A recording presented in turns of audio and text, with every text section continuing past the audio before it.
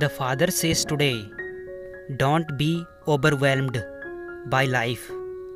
Be overwhelmed by my spirit. Practice looking at my face today and ignore. Simply ignore what the enemy is saying and doing. When you walk with me, you will provoke warfare, but I am with you. I am the God of battles, and in my presence, you possess all the resources and authority to fight the good fight and not lose. You are not loser, says the Father.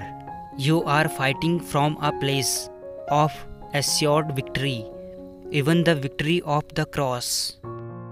So make allowance for winning and stop taking yourself into losing.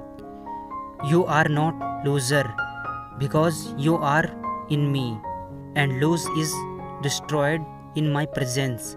So don't be distracted by the threat of loss. Be preoccupied with loving intimacy with me. No matter what is occurring, expect to talk in my joy. Even challenges is great.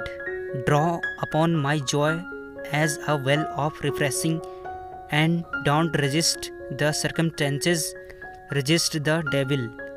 Have that never let go determination, and at the end of the day, the check will be in the bank. The healing will be made manifest, and the restoration will have taken place.